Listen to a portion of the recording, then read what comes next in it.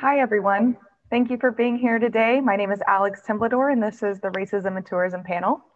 I am a freelance travel writer who has written for everybody from Condé Nast Traveler to Travel and Leisure to Travel Pulse, writing in both lifestyle, consumer publications and trade publications. And I'm really excited today to have this discussion about racism and tourism with a wonderful panel from around the world. We have everybody in different time zones. So this is really exciting that we could all come together right now to have this conversation. This conversation really came about by the killing of George Floyd in Minnesota earlier this year. It created resurgence in the Black Lives Matter movement.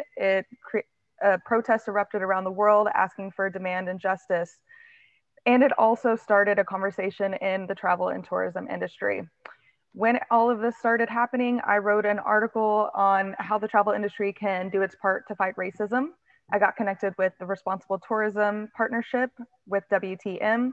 We started a YouTube series with Harold Goodwin on their YouTube channel, which I would suggest you go and watch some of those series and interviews with some of our panelists, actually, who discuss what we can do to fight racism in the tourism industry. And then the second part of that is we wanted to have this panel today to continue the discussion, to offer concrete examples and ways in which we can fight racism in tourism. We're going to cover a lot of topics today. We're going to discuss racism, allyship, representation, unconscious bias, everything that kind of goes underneath that umbrella. And so I'm excited for you to be here today to listen. I am going to kind of go through a different, like a little outline of how we're going to have this conversation. We're going to start with the racism and tourism conversation, travel markets, marketing and advertising, representation in tourism, and the pandemic and how it relates to racism and tourism. To begin, I'm just going to ask each person a question and I will do a little introduction with that. So let's get started. The first person I'd like to speak to today is Jock Ray Hill, a Southwest Airlines flight attendant who is based in Dallas, Texas.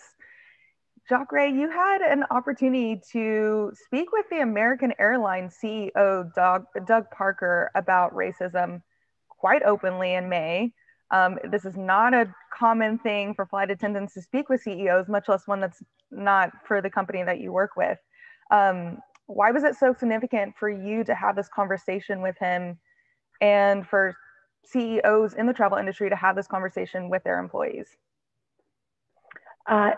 It was important to have a conversation with anybody. And because I didn't know who he was and we were able to have a genuine conversation before I even realized who he was, I think that even makes the whole experience a lot more profound. I think that the reason that conversation, once I realized who he was, I realized how big that moment was because we have times where we're making assumptions about other people. I, as an employee, make an assumption about a CEO. And that goes with race, that goes with, different sexes, different religions. And I made an assumption about what that position held, especially because of, it's a business. So at the end of the day, they have to make decisions on their business. And so once I realized how big that moment was and what I was able to have a conversation about, then I realized we all do it.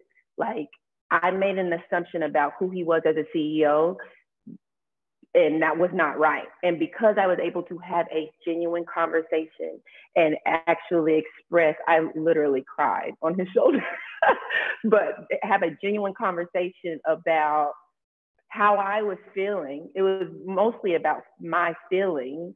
Then he was able to speak to me. And then I just realized how much conversation matters, because nothing gets solved if we do not have these types of conversations. Thank you so much. I'm so excited that you got to have that conversation. And I believe you've had another one since that first one. So I hope you continue to have these conversations. Absolutely, absolutely. Yeah. So let me continue with Martinique Lewis. She is an award-winning diversity and travel consultant, creator of the ABC Travel Green Book, which you should go and buy, and president of the Black Travel Alliance. Martinique, when the conversation around racism and tourism began earlier this year with public announcements by travel companies and brands supporting diversity or Black Lives Matter, whether they were putting up the Black Square on social media. You and the Black Travel Alliance stepped up and said, we need to hold these brands accountable. Why is it not enough for these companies just to put out BLM messages of support? And how can initiatives like the Black Travel Scorecard create lasting change?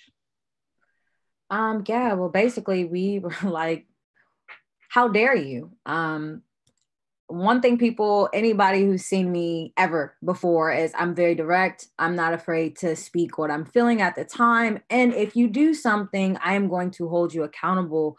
All of the people who founded the Black Travel Alliance, there's 17 of us. We are all content creators. We're all influencers, digital marketers, journalists in the travel space. And we've been in this industry for over 10 years now, really, where you can see visible Black people. So for a brand to all of a sudden post a square on June 2nd saying Black Lives Matter, but they don't hire us, they don't pay us the same as they would pay our white colleagues, they don't answer our emails or our phone calls. It was like, how dare you? When has Black Lives mattered other than when everybody was sitting in their house due to a global pandemic and forced to actually say, okay, we really do have actual race issue, because we all had to see it. Never before were we all at home and had to really understand what injustice within the travel industry and within the world had to look like until a man died. Unfortunately, that sent the world into an equality movement that we've never seen before. So it was like, we're calling your bluff, for one, because you've never shown it before. We could see your social media that it was white, and then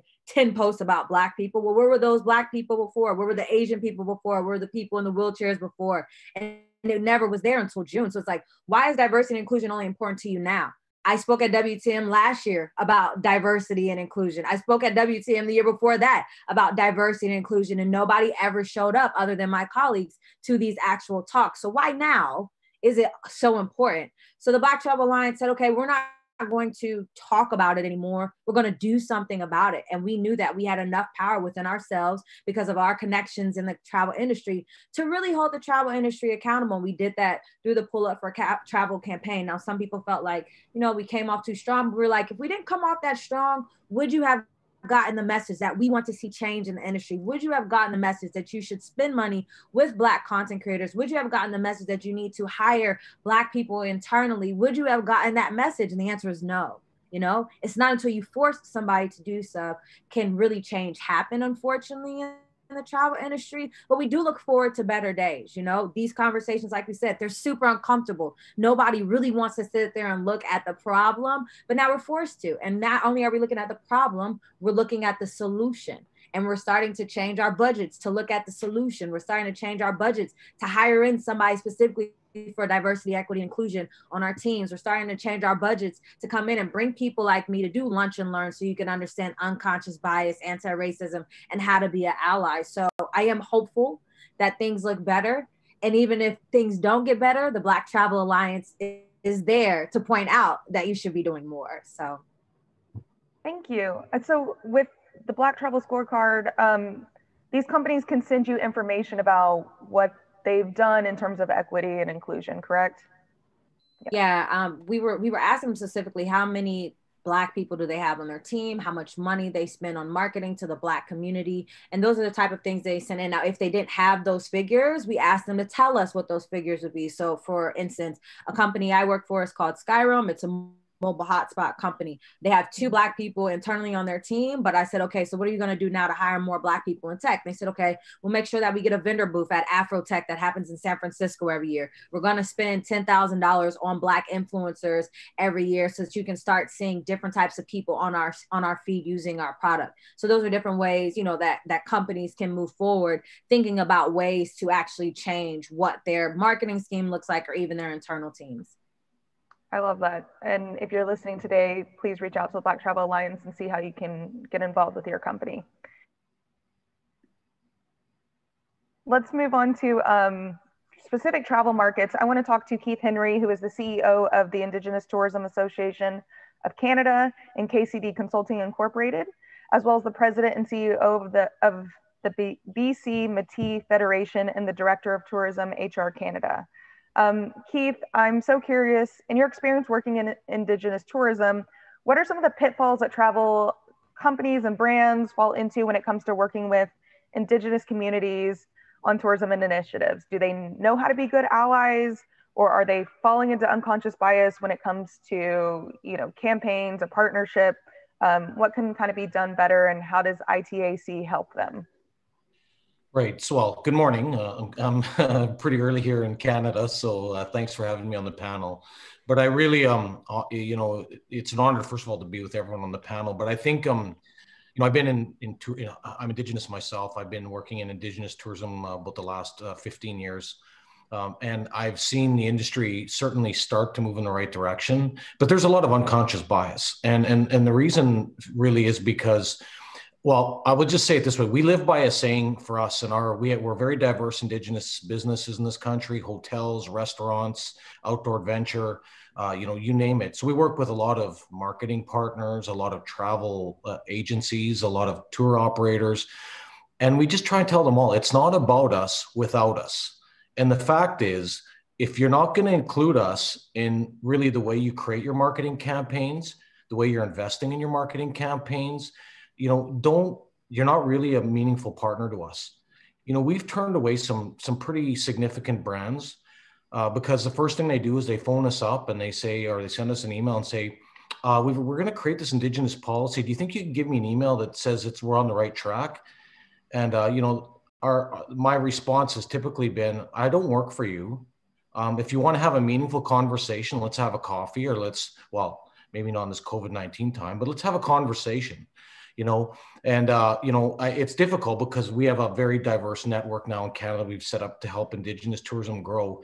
And, Indigenous tourism is not new to our country. We love to promote Indigenous images. We love to promote this perception that we're really supporting Indigenous businesses. But the fact is, we have a long ways to go. And if we're truly honest about it, where that unconscious bias really plays out, it does in a number of ways. From a marketing perspective, our country spends hundreds of millions of dollars marketing as prior to COVID. And of course, we will return to those days.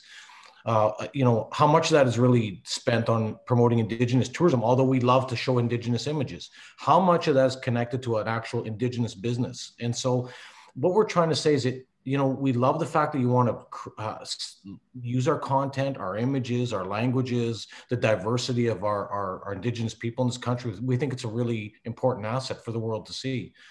But let's make sure that it's inclusive. Let's make sure that it's truly an authentic message. And, so there's I've given you a few examples. The other thing we see a lot of is a lot of non-Indigenous businesses trying to just hire a couple people to make it look like it's an Indigenous experience. And that's where I get into the authenticity. It's really important for us in our country. Has it come a certain ways? Absolutely. We have a long ways to go, though. And I still feel that when I'm truly honest, 15 years later, in my work, I just think that we have a long ways to go, and it manifests in the marketing, it manifests in government investments and policy, it manifests in all these different areas. And, we've grown a lot, and it's been because it's been Indigenous led. And I got to tell you, we've had to fight, scratch, claw our way to the top. And much to what Martinique said, sometimes we've had to make many people very uncomfortable, but if it's about us, it better not be without us. It's that simple. I love that. That's an amazing saying. Thank you so much, Keith Henry. Investment and authenticity, those are two things we should take from this. I'm going to move to Fazal Fahardeen, who is the founder and CEO of Crescent Rating and CEO of Halal Trip, two leading authorities on Muslim travelers. With Crescent Rating, it shows that Muslim travelers are a $190 billion market. In many areas like hospitality destinations, airports, they don't actually provide equal access to service for these types of travelers, whether it's halal food or prayer rooms. So if they're such a big purchasing market, Fazal, what do you think? Why is there still this lack of inclusivity of Muslim travelers? Is this unconscious racial bias combined with Islamophobia? What's kind of going on there, and how do you at Crescent Rating try to help brands see this opportunity to work with these travelers, but also why it's necessary to include them? Yep. Thanks, Alex. Thanks for having me today. I'm a bit luckier. I'm on the end of the day, so I don't have to get up early as Keith has done. The short answer is, educating the industry, and that's what we have been basically doing for the last almost 12 years. Slightly longish answer. I think when it comes to the Muslim market, it's a complex problem that we are facing. I mean, we all have our own problems, when it comes to our specific markets. But when it comes to the Muslim market, we have, we all know that you have, on one side, we have, I call them a bunch of lunatics who sort of, do crimes and put it on us, and base it on our faith. And on the other side, you have the Islamophobia industry. So what happens is that you have businesses now struggling to see the reality of the Muslim consumer market because their view is all blurred. They're looking through these lenses of the, and you have a media narrative which is basically negative when it comes to Muslims across the world. And I think when it comes to the Muslim market, it's these factors which are probably making it much more difficult for businesses to sort of cater to the market because they are not sure, should we cater, should we not cater? If we cater, will there be a backlash? Because the narrative out there, when you see, I mean, you see that, even recently, I mean, in a country we all know, a minister said, why should you have a halal food shelf in the supermarket? I mean, if that's the narrative, businesses, I mean, at the end of the day, businesses, they have to make money. So, and that's what they exist. But at the same time, they also don't want to sort of get bashed in the media. So I think that's the biggest issue that we are facing in the Muslim market. Having said that, it depends on where you are. I mean, in this part of the world, I think it's not really an issue. We have, many countries who are catering to, different markets, and Muslim market is a huge opportunity for them. That's what, we try to do. We try to sort of demystify the market. At the end of the day, these two groups who are creating this smoke screen are very small minorities, but they make the loudest noise. So it's so our effort the last almost 12 years is to sort of make it a very objective discussion, and we have spent a lot of time in doing a lot of research. We release almost 2-3 reports jointly with MasterCard on the Muslim market in terms of, at the end of the day, business only understand one thing. I mean, yes, we all, ethics is important, but at the end of the day, numbers are important for the businesses. So we try to tell them, how big is the market, and what you need to do this market. So I think it's education. Educating the industry is probably, at least in the Muslim market point of view, I think it's probably so true in the other markets as well. Educating the industry, the stakeholders is absolutely key. Thank you, Faisal. I'm so glad that y'all release those reports. It is very significant for companies and brands to consider, and I hope you go look at Crescent Ratings' website to see more of those reports. Next up is Uwern Zhang. I'm so excited to have you here. He is the editor-in-chief of the luxury travel magazine, Out There Magazine, and the board director for the International LGBTQ+ Travel Association. Uwern, your magazine focuses on the luxury travel market, a market that some people might say lags behind when it comes to addressing racism. They seem to do well with LGBT representation, which I know Out There Magazine does have a focus on.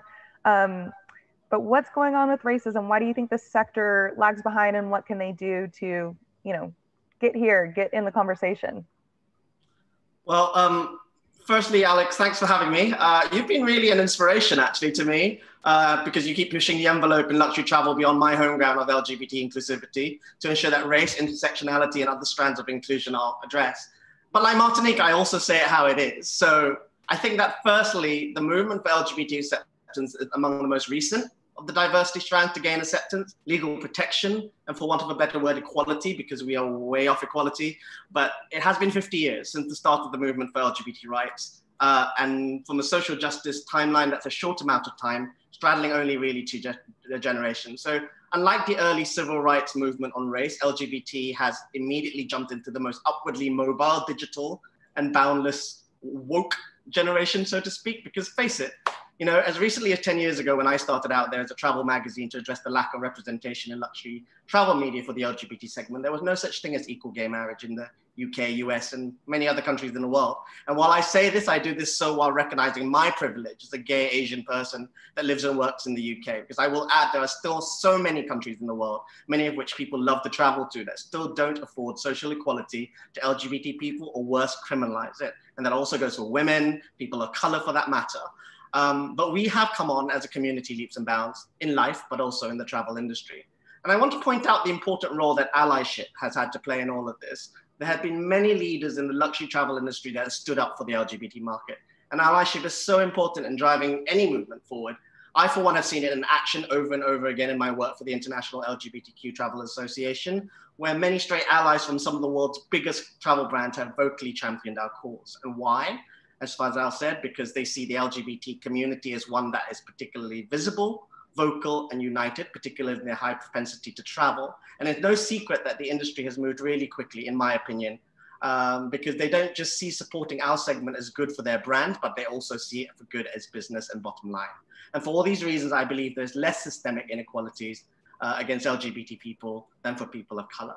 And lastly, and I think most importantly, I can tell you that much of the luxury travel industry are led by LGBT people. There's a great number of us working in travel. And the bonus ball here is that for the most part, they happen to be white and male. So when you have people at the top of the travel food chain who are part of the community, but happen to check off all the other crucial boxes that prevent them from experiencing systemic prejudices that others may face, that goes such a long way to help us push forwards as a community and gain the trust of important allies.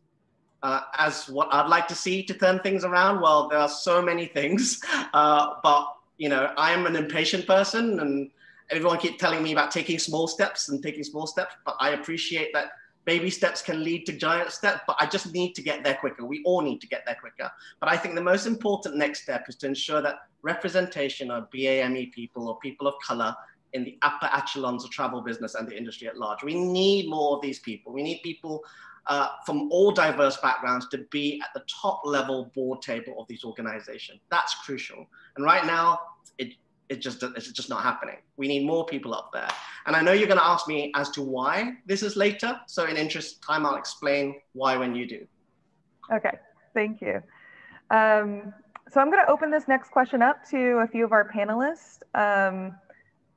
Fazal, Martinique, and Keith, you do a lot of work in advertising and partnerships and brand awareness. What are some ways in which the tourism industry can do better when it comes to an inclusive approach to marketing? Martinique, maybe we can start with you. Yeah, I think this is a question I've answered probably a million times a week since June. I always tell brands, like, you don't have to be like, hey, Black girl, we want you in our destination, and I say, keep your same messaging, but change the photo. It's something that simple. People fail to realize that multicultural travelers are 70% more likely to do business with brands where they see themselves reflected. It's as simple as, I hear about your destination, so the first thing I'm going to do as a millennial is go look at you on Instagram. If I don't see myself reflected, you're automatically X'd out. I'm like, oh, they don't even think about me. They don't even think about me, but they have this many followers. They have this many posts. And not once that they say, oh, the Black traveler who spends $63 billion plus comes here. Oh, the Mexican-American traveler who spends $70 billion. Oh, the LGBTQIA plus traveler who spends $76 billion comes here. Oh, the Muslim traveler. No, they don't think about that, And it's so funny that you asked Fazal about that, because Muslim travelers spend more than anybody, right? By 2026, they're projected to spend billion, on travel. They inject the most into the travel industry. We don't see them anywhere. If it's that easy for you to put gluten-free and vegetarian on your menus, why can't you put halal? It makes no sense to me. You know what I mean? Anytime you see Keith, when have you guys ever seen Keith represented like this? You don't. You only see anybody from Keith's nationality dancing and drumming.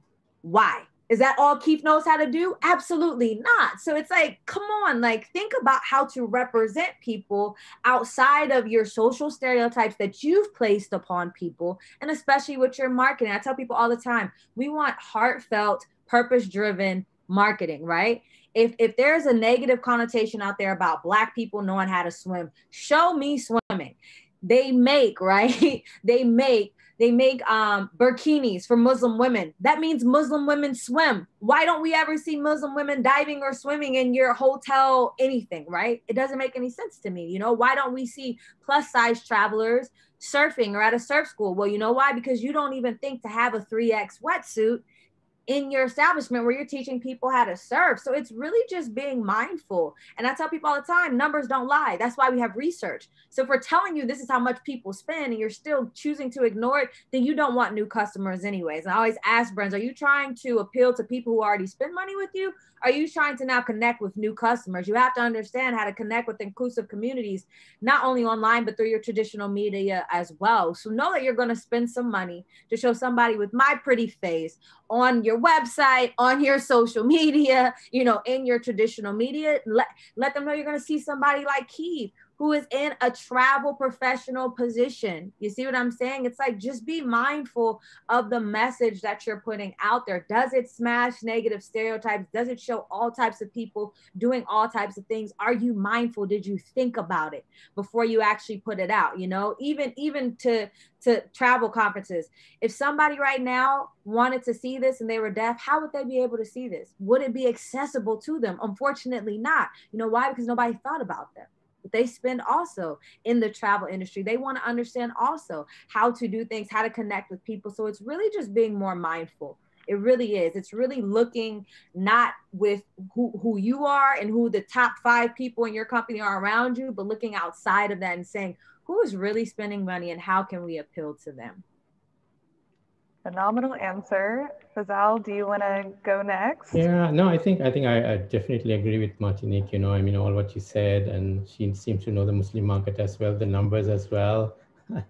I think the feedback we get, and I'm not sure why some people say that, it's probably an excuse, is that, you know, this whole thing about, you know, if we start marketing to this segment, will I have a negative impact on, I mean, you get this from the hoteliers, you know, okay, if I have more Muslims coming into my hotel, will I suddenly lose my other customers, you know? I mean, it's strange to me. I mean, the travel industry has been catering to multiple groups of people for probably thousands of years, you know. Hospitality didn't start yesterday, you know, so I think it's the, as you say, the biases which are creating those kind of you know, mentality. You know, for instance, Singapore, you know, we have 20% of our visitors to Singapore are Muslims, and we are still growing. Everybody comes, everybody enjoys. Muslims enjoy what they came for. They don't have issues with having food. They don't have a problem with that.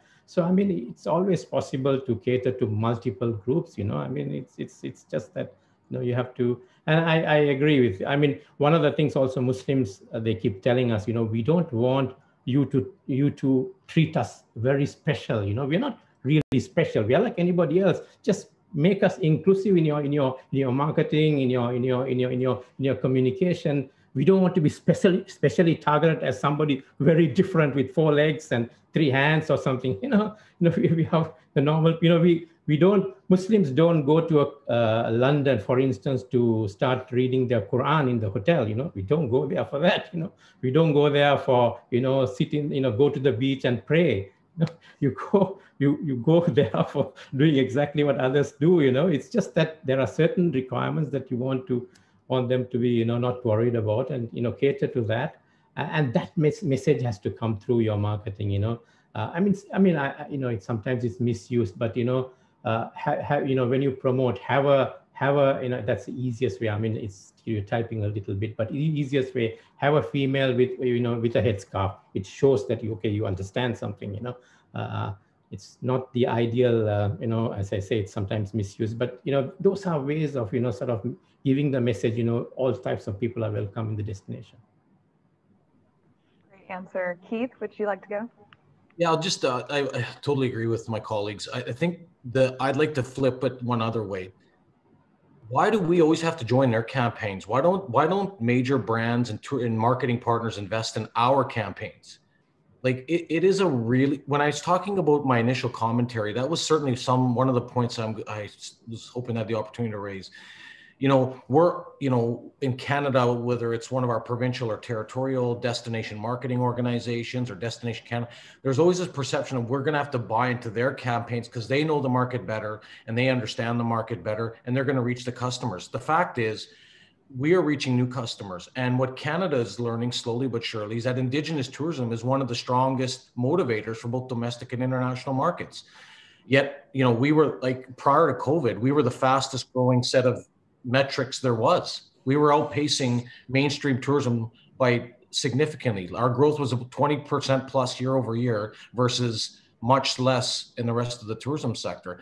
And it's not that Canada was expanding with a bunch of new visitors. The fact was visitors were looking for different things. And we have 1,700 businesses across the country that are Indigenous owned and operated. They were looking for different packaging experiences. So my point is, a lot of our industry never took the time to listen to that. They didn't understand that. They didn't understand how to reach those consumers. Well, we as Indigenous people with our Indigenous organization said, look, we're going to show a better pathway to sales here.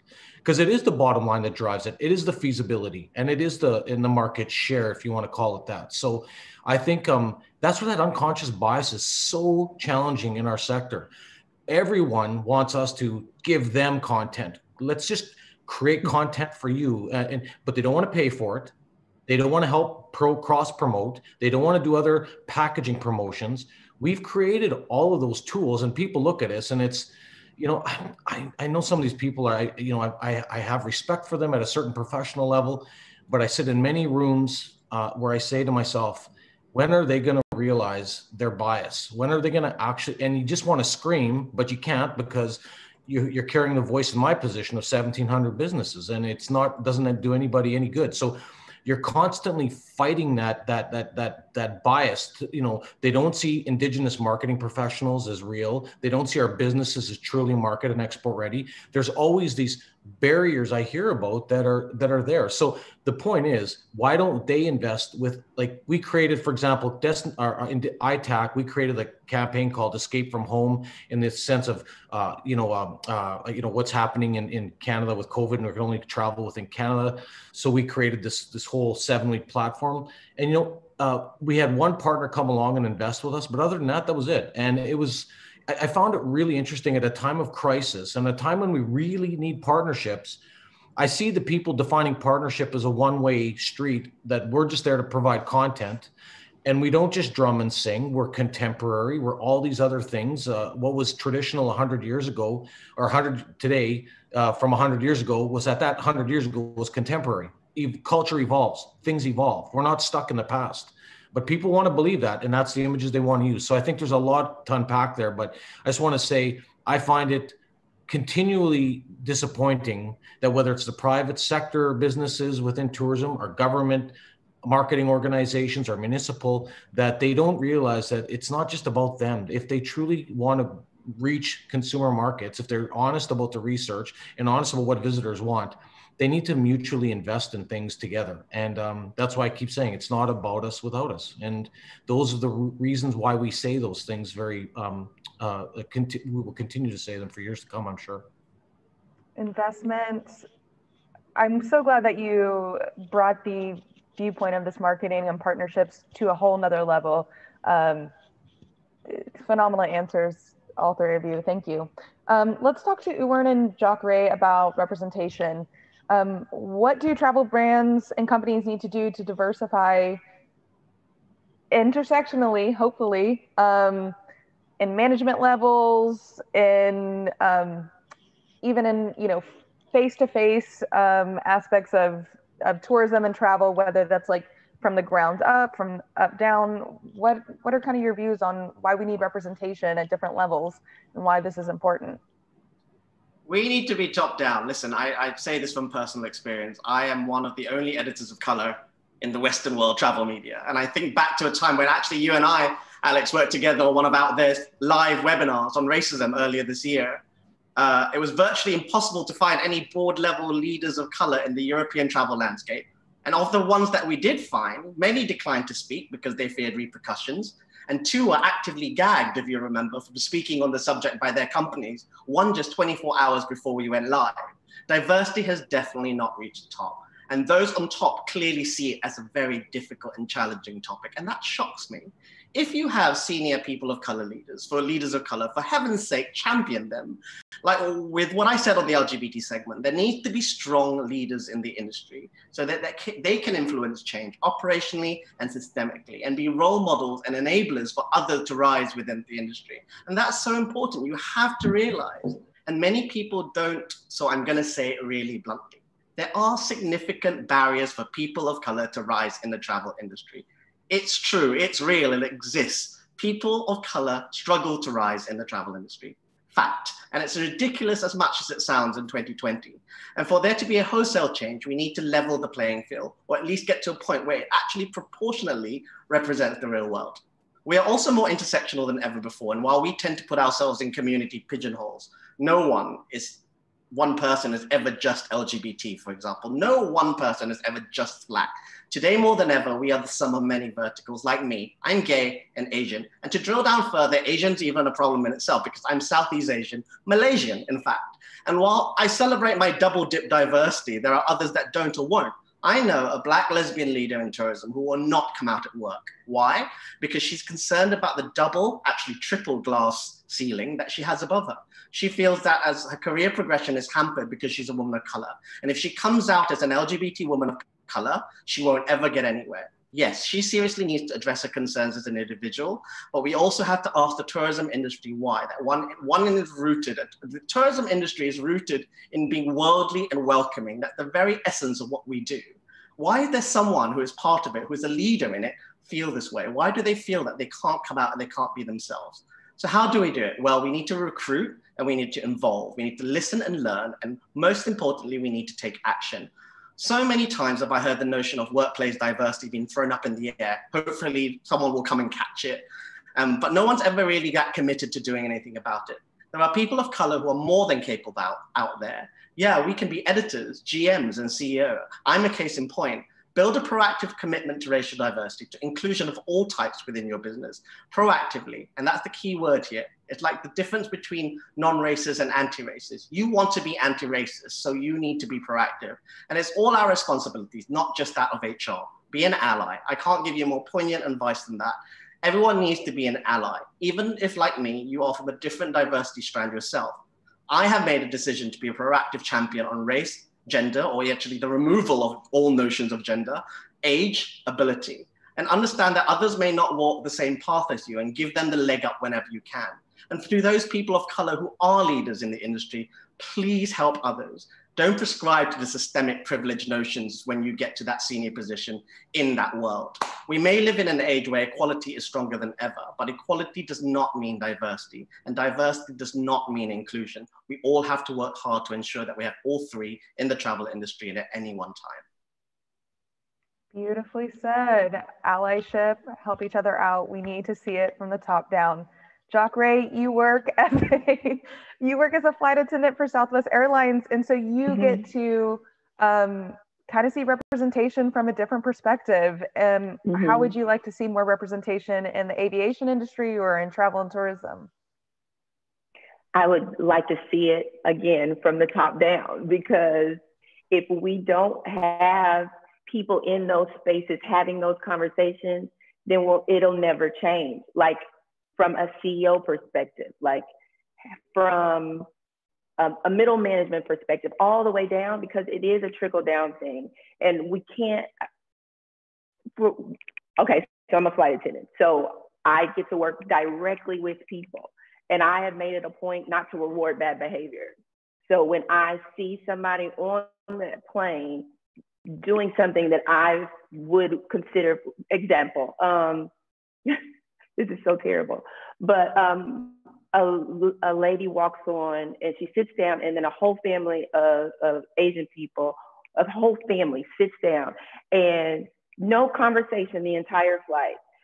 She gets up and she tells them to go back, and I kick her off the plane, because we can't award bad behavior.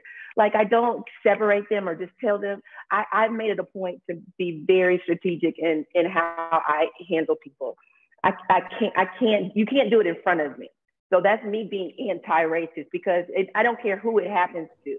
I cannot let it happen in front of me. So I just think that representation matters. And if we don't start having conversations with people outside of our 5-block radius, it'll never change. Like, we have to welcome people into our house. After COVID's over, that is what I'm going to do. Start having people in my house, because things don't change. Proximity changes perspective. So if we are not close to that, we will never have a different perspective about how that person or those people act or how they relate to one another. Thank you. Yes. Be friends with people that you want to work with, that you want to represent. Connect with them on real levels. That is exactly right. Even those that you don't, I'm sorry, even those that you wouldn't necessarily like, going past that, like, you know, it doesn't necessarily be like everybody has value. I don't think that we know how much value other people have because of marketing. Like, it is a marketing thing. Like, if we don't know, but just challenge yourself to think outside of what you've been told, because we've all been told something and we just regurgitate it based on the images that we see. Just pushing past what is normal in your mind. Sorry, I just wanted to say that. No, thank you. I'm so glad. So we're in a pandemic. Tourism is not doing fantastic right now. Travel has been beaten down. There might be some people watching that says, we're in a pandemic, we're trying to rebuild. Economically, things aren't great. Maybe we should focus on racism later. Maybe that's something we shouldn't focus on now because I'm trying to build up my business or whatever it may be. What would you say to this? I will open it up for anyone to begin. Can I jump in? Sorry, I'll just say that there has to be a part, diversity and inclusion has to be a part of your everyday. It's not a campaign. It's not a one-off thing. And that's the problem. When you do it, it appears tokenistic. If you do it in that way, it's tokenistic. And tokenism is a terrible, terrible thing. It has to be part of your everyday, and you need to build that in. If you haven't got it, you're not woke, and you need to be woke. Today's traveler is woke. And particularly with everything that's happened through COVID, we're seeing it through the research in our magazine. People are looking for brands that actively take a part in caretaking for the world. And caretaking is not sustainability. For a long time, we've been talking about sustainability in the environmental sense. Caretaking also involves sustainability in the social sense. And people are looking for that now. And the brand that will do best coming out of COVID will be the brand that have really, really looked into this. Yeah, I mean, I think if it's the reverse. I think it becomes more important within the COVID context because we are all searching for every dollar out there. The tourism industry is looking for every dollar out there. So if I was running a destination, I would try to find all the niche markets that I could get at, So I think it becomes much more important. It has been always important, but now I don't think you can say, let's worry about something, the mass market. Anyway, the mass market tourism is going to disappear as we all, talk about it. And recently I was talking to a tourism guys and they say, look, these group tours are going to disappear. So you're talking really about finding, those niche markets, those woke travelers, So I think it becomes more important that we focus on those markets now, and especially at least from, because I have data on Muslim markets, and at least in this part of the world, Muslim markets becoming a lot more important post-COVID than it used to be, actually. Yeah, I'd like to add to that too. I mean, I think the crisis defines our values, and I really believe that it's really good or bad.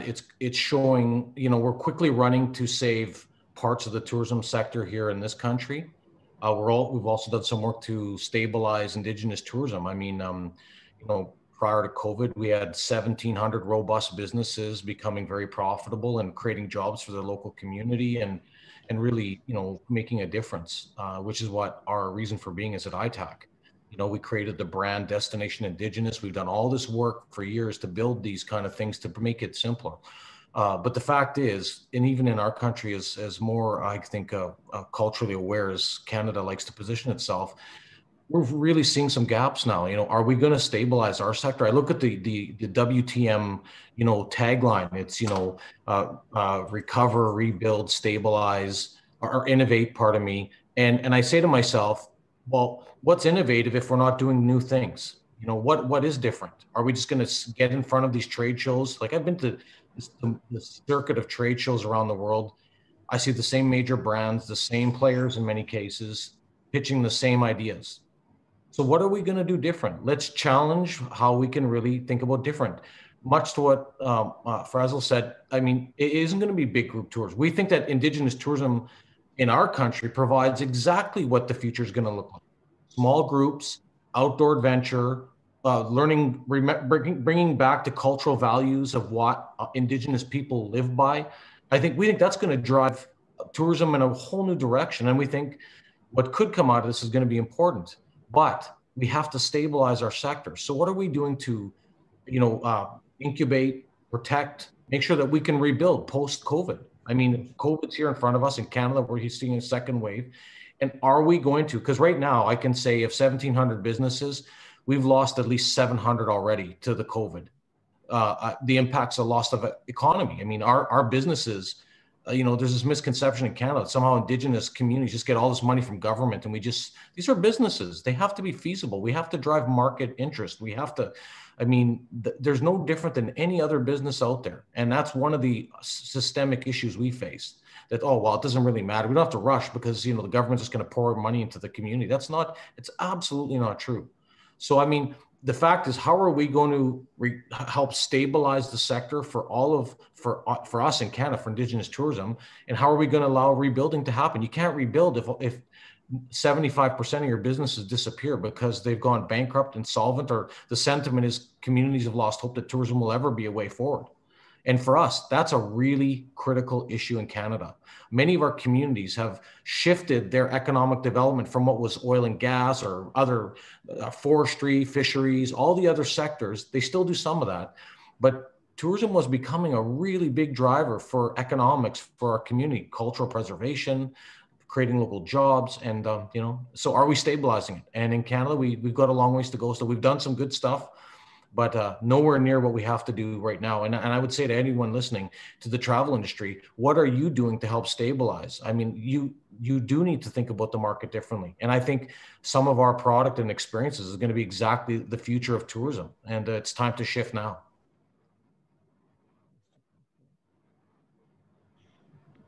Fantastic. I'm so glad we got to that question. I was really intent that we got there. So we have good time. I'm going to start looking at questions that we got from the audience today. Just a little note to the panelists. Somebody did write in and say this is the best panel that they've seen at WTM so far. So people are really excited and really loving your conversation. I got a question here, and I know what I would say to this, but I'm going to kind of change the way it was asked. I think there's a concern if a company does a specialized, extreme nichified campaign toward one market, that it can become discriminatory. Is this the case? Would somebody like to speak to this? Absolutely. First of all, if you wrote that question, then you have to understand that you have a problem. You have a problem with looking at what the industry has seen. You're asking about if a campaign was directed towards a group of people when all the things we've ever seen has been only white people in campaigns. And I'm sorry, show me something that has not been like that. I'm telling you right now, less than 2% probably has anybody who looks something different than other people than white. So take a step into my shoes, somebody who's never seen themselves reflected in most of these travel ads or promotions, and now answer your own question. When people say stuff like that, it's a trigger for me because they're like, oh, positive discrimination. You can't have positive discrimination. Discrimination is not a positive thing. Okay, so maybe this is something let's say this. All right. I just created a book that tells you all about Black communities and Black-owned businesses in 6 out of 7 continents, right? There's an Afro-Yemen community that is indigenous to Yemen. Yes, Black people in Yemen. So if you decided every October to run some type of specific campaign to not only Black people in the US, but Black people in the UK who can travel to Yemen, that would be appropriate because that's when they celebrate their African heritage in October. So is that positive discrimination or does that make sense because you made the connection? So questions like that, I'm sorry. I'm just like, no, please don't ask questions like that because no, it's not a problem because you've never done it before. You've never reached out to that community before, but who you have shown all the time is able-bodied, thin, blonde-haired white people. And I'm not saying that those are problem travelers. They're not, but those are the only people that we've ever seen. I've never seen a full Black family in anything other than Tempe, Arizona. And then not only did they have a full Black family, they showed them swimming. And I'm like, yay, smashing this negative stereotype. When have you ever seen a full Muslim family in any of your travel ads or promotions? Does that mean that you're discriminating against everybody else? No, that means you understand that they'll be spending $300 million by 2026 and you want a piece of that pie. So discrimination and positive, or you can't use that in the same sentence. Just go ahead and erase that out of your mind because it doesn't even exist. It does not exist based off of what we've seen for the past since the beginning of travel advertisements and promotions. So please don't ever ask that question again. Just take it out of your head right now. There's no such thing as positive discrimination. And Alex, and we do work with a lot of tourism boards in this part of the world, at least. There's a lot of work done like that, actually, there are Muslim visitor guides released by many tourism boards in this part of the world. Visitor guide for Muslims. This is, this is what you can do when you come to our country. There are campaigns which are targeted at the Muslims. So I think, industry has been, it's just that as I think Martinique explained enough of that, I think it's being done by countries, and we actually work with a number of them to specifically target the Muslim market, and they're doing for other markets as well, but that's life. I just say, just like to my point earlier, equality does not mean diversity. Because you're giving everybody the same, it doesn't mean that someone is feeling special. Our job in hospitality is to create memories, to create good times, right? So if you're treating everyone the same, I have this analogy where everyone's looking over the fence at a match. Alex has heard it, there's a tall white person, there's someone that's short like me, an Asian person, there's someone in a wheelchair. Equality is giving everyone the same size box. Therefore, the tall person gets to see way over the fence. I'm jumping over the fence, look after, and the person in a wheelchair can't even see over the fence. It does not create a great experience if you treat everyone equal. So you need to go out of your way to find ways to reach certain demographics to make sure they're amplified in your marketing and also in your workforce. Can I just add one thing or another piece of this? I've heard that same line of questioning for 15 years in this industry in Canada for Indigenous experience, our tourism businesses. And, it's a bias. That in itself, that question reflects a serious bias that, well, we can't treat you special. Well, if you actually care about consumers, you should care because, I have to speak a certain way with our Indigenous communities about why tourism is important. It's about more of a social cultural value, and it's not about the economics. But as soon as I get into the tourism industry, it's always about the economics. But in both, the test passes because consumers want Indigenous experiences. And the problem we've got is we've got an industry that thinks they're going to define what that experience is. And that has always been our big issue. It's getting better, but we've got so much further to go. One tangible example, whether it's this WTM or what we host in Canada, Rendezvous Canada, our largest trade show. I remember being there a number of years ago when I looked around and there's, roughly 900 sellers from Canada, from all the provinces and territories. We had 4 Indigenous businesses in the entire show. 4. So part of our thinking was we need to create an Indigenous showcase. We want to make Canada as one of the premier destinations for Indigenous experiences. We knew we had at that time, hundreds of businesses. Why are we not engaged in one of the most important sales channels that there is in the tourism space? Well, you know what, we've done that. And over the last number of years, we've gone from having 4 to about, anywhere from 100 to 200 businesses represented in what we've called a National Indigenous Showcase at the centerpiece of that show.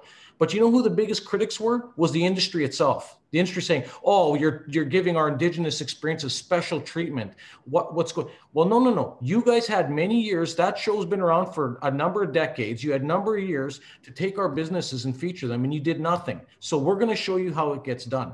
And that's the stuff where I say that bias, you hear it in me, it's a trigger with me as well. It's like, listen, if you're not going to help us, get out of the way and give us the platform. We'll figure it out. You know, you don't need to patronize us. We're not, you know, dumb little indigenous people. We know, we get it. We can speak your language. It's not the language we like, but we'll speak the economics if you need us to prove it. So feel that it's a really big issue for us, and we've made it better. But I got to tell you, the biggest obstacles we've had is key industry people, key marketing people, key government people. We've had to convince people one by one, and it's been very painful for us, but we're there, a lot better today, but still a long ways to go. I would like to say that that question points to a bigger problem. We have to realize where these questions come from, and they always come from a place of bias, and it's a part of the system. So that, like when people say there is no systematic racism, that question points directly to it. It just goes straight to it. Yes. Okay, so last question. We only have maybe 4 minutes left. Short term, long term, what would you suggest that tourist leaders do, destinations do, aviation industry, hotels, whatever it may be? What are your short term, long term suggestions of actionable things they can do to fight racism in tourism?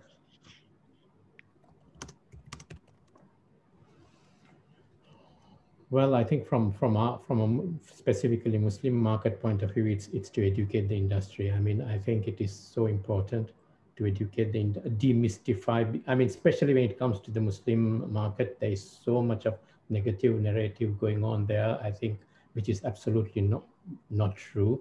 So I think education, short term, medium, and long term, it's education. Once you understand the reality, once you take away all these things that you hear, I think you will understand that it's a huge market. I think the second thing, I think as we are discussing, as we are trying to push these things to the market, I think I mean, that's what I found out, you know, when I started 12 years ago, I needed numbers. That's the language that the business understands. And that's why we got into I mean, that's not our main thing, you know, doing research and putting out numbers, but that's a reality when you're dealing with businesses. So I think we need to keep showing them the numbers and say, look, you cannot afford to miss forget about the 300 billion market. You can't afford to even miss $100 million market, you know, and we need, you know, travel industry need all the dollars that it can get. I would just say, sorry, I was just going to quickly say, do you have a strategy? I mean, what it's like for us in Canada, like we say to our what are called tourism boards for some of you, or our destination marketing organizations, what is your indigenous strategy? Do you have one? Like, I mean, let's just start with that question. And then sadly, most of our partners don't, and they don't have so my point is we create strategy. We say, well, why don't you look at ours, use ours as, let's pick and choose the things that we have. We've created a national strategy to do these very things. So we try and really lead by example. Like, we don't want them to feel like they're on their own. We don't want them to feel threatened at the same time. So it's always it's a careful balance, but, you know, just help them design a simple strategy. Don't make it too cumbersome, and really, like, you know, and find out what's the equal value proposition, right? I mean, it's basic negotiation, but I really just start with it. Do you have a strategy? I would say in upper management, just diversity. And then when you are diverse, making sure that those people have a safe space where they can say what they need to say. Because if you just allow people to come and be a part of upper management and don't allow them to freely speak, it doesn't do it any good. So just diversity and a safe space to further an agenda for everyone. I'll say first, understand there's a problem. And thank you for everyone for coming here today, because you're taking proactive steps to understand that there's a problem. Because I still find that in 2020, people don't see the problem. You know, the number of times I've been told, oh, do people still get asked whether they want 2 beds if, you know, if you're a gay couple checking in? Or when is it offensive to you that someone says konnichiwa when you walk through the door of a hotel? You know, there is a problem. Recognize there's a problem. Then secondly, take action. That's the most important thing. Recognize your privilege and then take action, because you really, and then be an ally. Short term, medium term, long term. Be an ally. Always be an ally. Allyship. We can't do this without allies. I've learned that in the LGBT market, and the LGBT market has come on leaps and bounds because of allies. Be an ally, however you can. Thank you. Okay, so we have 1 minute left. I just want to say thank you for everybody who joined this panel today. We had a really good discussion. You gave really great feedback to everybody. Everybody who was in the audience, please take this, everything that they've said. Please go do more research, connect with them on LinkedIn, look at their articles that they've written, look at the books and the videos that they put out. Do a virtual coffee date to discuss with create partnerships with many of these people on this panel today, please. If you have time, go look at the Responsible Tourism Partnership on YouTube. Watch the series. You will hear a bunch of other people discuss racism in tourism. And thank you for WTM for letting us have this conversation today. I hope to see it next year. I hope to see it every year from now, here on out, because this is important. It doesn't just start today. It doesn't end this year. We're going to see this, and we're going to continue to fight for racism in tourism to be over in travel. Thank you so much. And I hope you have a great day.